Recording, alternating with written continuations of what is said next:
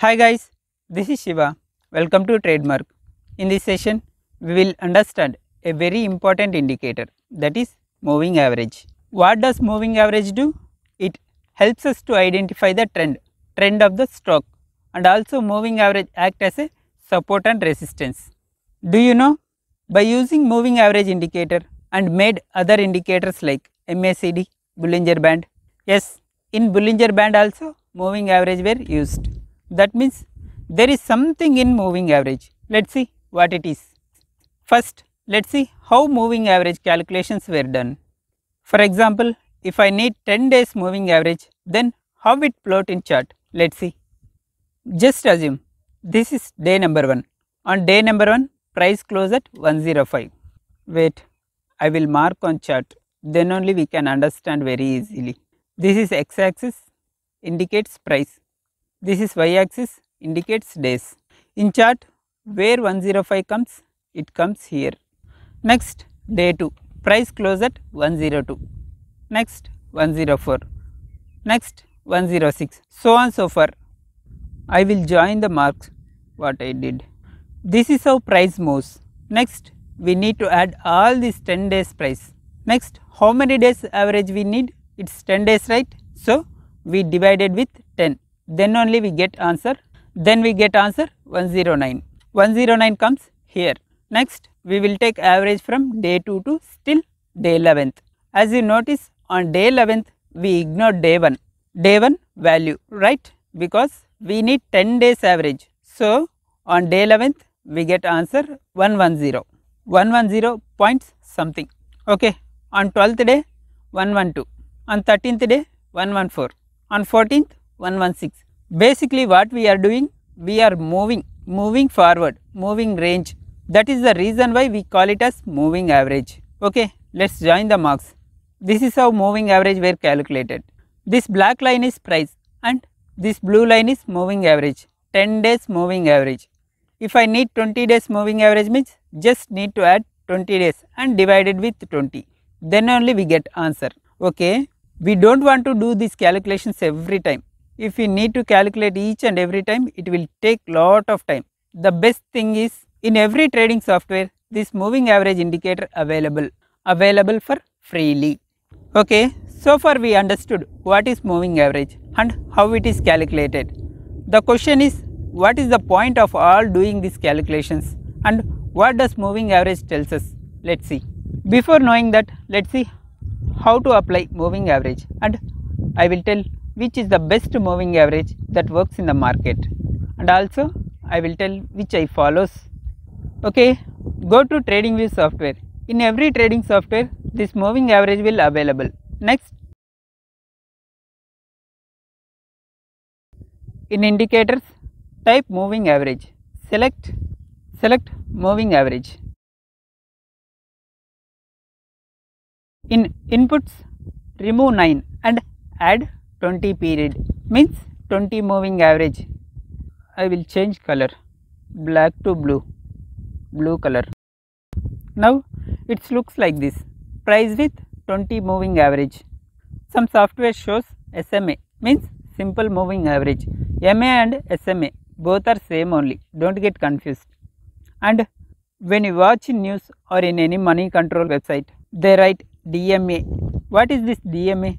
DMA means when simple moving average opens on daily time frame, then we call it as DMA. It's common sense. Okay, the best moving average I follow is 20 SMA, 20 simple moving average, because it is mid band of the stock price and it fit to Fibonacci number nearest to 21, and I back tested for couple of years, then only I started using this 20 SMA.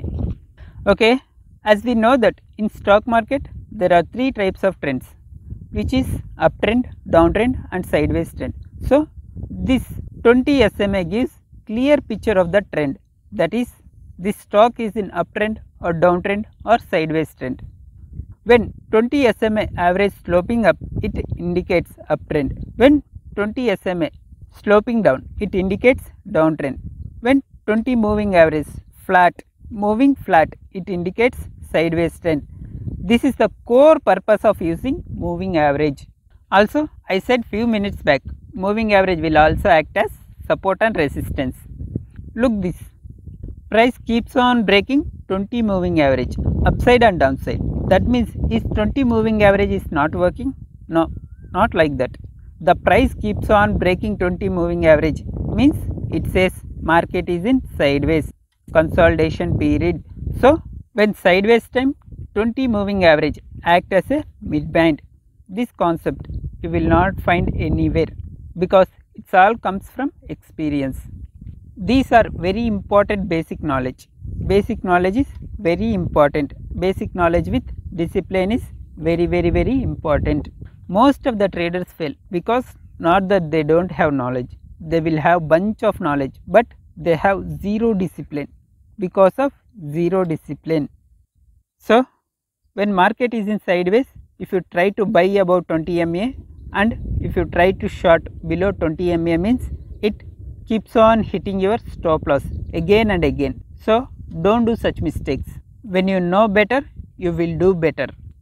Okay, I will share some screenshots. Look this, 20 moving average sloping up means price is in uptrend. Look this, price is moving up and down and dancing, giving jerks, but 20 moving average not dancing like price, it giving clear uptrend signal, another uptrend. Next, 20 moving average sloping down means price is in downtrend. Another one, it clearly indicates downtrend. And remember this one, no indicator will work 100%. That's why we need to maintain strict stop loss. Stop loss is nothing but protecting our capital. I am keep on repeating such things because real power comes only when repeating action. Next, look this one, how 20 SMA act as a midband to the price. Next one, look this, clear sideways signal giving clear picture of the trend. Okay, I hope you get some clarity about moving average, also about 20 moving period. Okay, before end this episode, let me share one important thing. Some people use 9 MA to take entry and exit in intraday, 20 MA for short term, 50 MA for mid term, 100 and 200 MA for long term purpose. They keep on changing moving average period. So we don't want to mix up like that. We just need to use only 20 SMA for intraday, short term, mid term and long term. How? Let's see.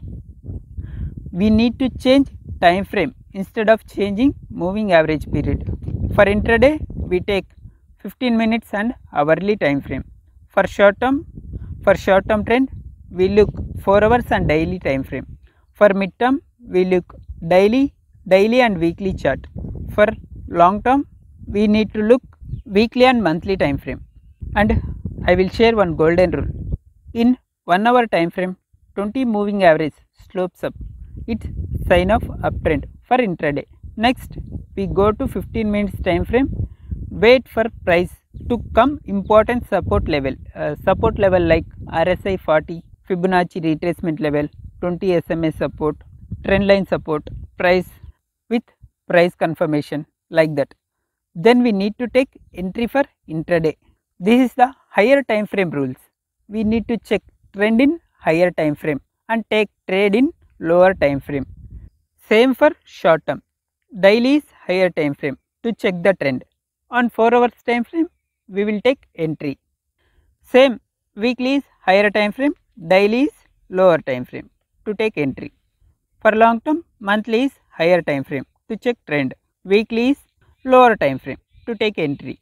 Okay, now you get full clarity that we don't need to change moving average period to look trend. We just need to change only time frame. I am not saying that this 9 MA, 50 MA and 100 and 200 MA will not work, but I always try to say keep it simple.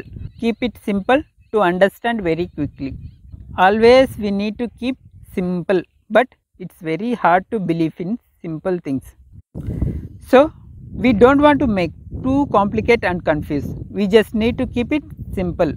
Do you know the biggest superpower of professionals have? That is their ability to keep it simple.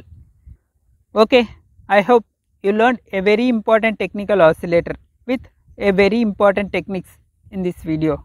Keep on learning because there is no age limit for learning. Okay, good to see you in next video. Jai Hind.